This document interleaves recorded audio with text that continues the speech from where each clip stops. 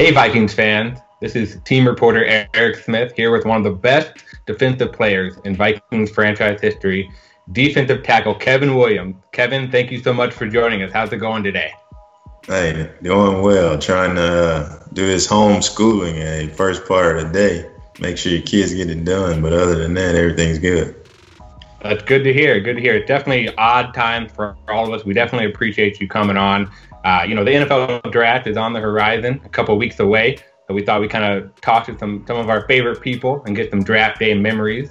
I guess for you, if we go back to 2003, I guess what were just some of your emotions kind of leading up to the draft, the days and weeks?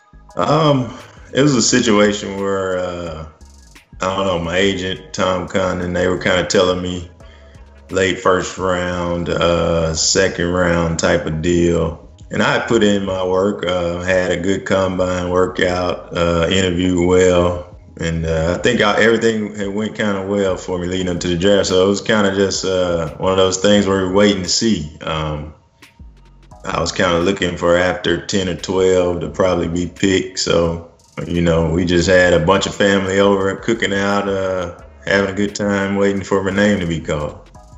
And you were down in Arkansas, right? You chose not to go to New York?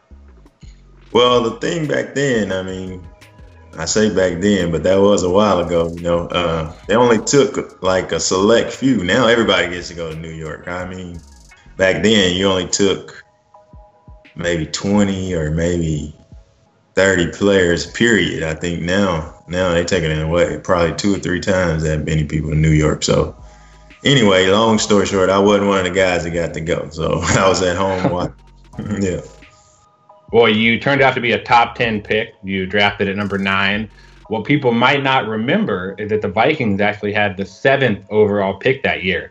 But kind of in an odd twist, the Vikings did not make their pick on time, and Jacksonville and Carolina swooped in, each made picks, and you were picked at number 9.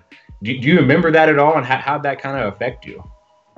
It was kind of disbelief. I'm always an even keel guy, and if anybody... And Tom West probably can tell you I'm pretty low key and I don't get real excited about a lot. I am excited, but the emotions just don't flow like some guys would.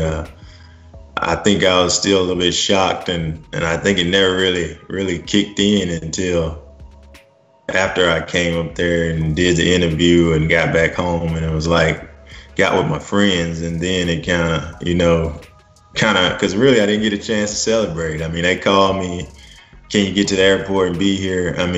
Hindsight, I wish I had waited and stayed with my family that night because, I got to Minnesota, it was probably 11 o'clock at night. What was I going to do that night? So I had to end up, I could have just flew out the next morning and got there and did the introduction and all that stuff the next day. But, who I didn't know what to do. You're young, you're getting drafted, so hey, they say go. Let's see how fast we can get there. But yeah, if I could do it over again, I probably would stayed and just got to enjoy that with my family and really got to enjoy the experience because after you get picked, you kind of hit the ground running, mini camp and trying to solidify yourself. If you look back at the entirety of your career, how much did the Vikings mean to you, making you a first-round pick and playing 11 years? How much love do you have for the organization? Man, when everyone asks me, who's your team? Minnesota all the way. I had short stops in New Orleans and Seattle, but Minnesota raised me. I'm